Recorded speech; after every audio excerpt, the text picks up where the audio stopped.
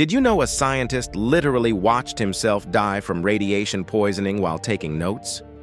In May 1946, physicist Louis Slotin was conducting routine criticality experiments at Los Alamos. He was bringing two pieces of plutonium dangerously close together, using only a screwdriver to keep them apart. Then his hand slipped. The screwdriver fell away and the plutonium cores touched, creating a massive burst of deadly radiation. Witnesses saw a blue flash fill the room as Slotin quickly separated the cores with his bare hands. He immediately knew he was dead.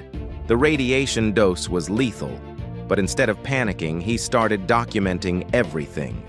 For 9 days, he recorded his symptoms as his body shut down piece by piece. First came nausea and vomiting.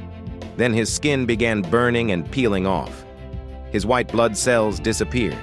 His organs started failing one by one. He remained conscious and alert until the very end, describing each stage of his death to doctors. His sacrifice created the safety protocols that prevent such accidents today.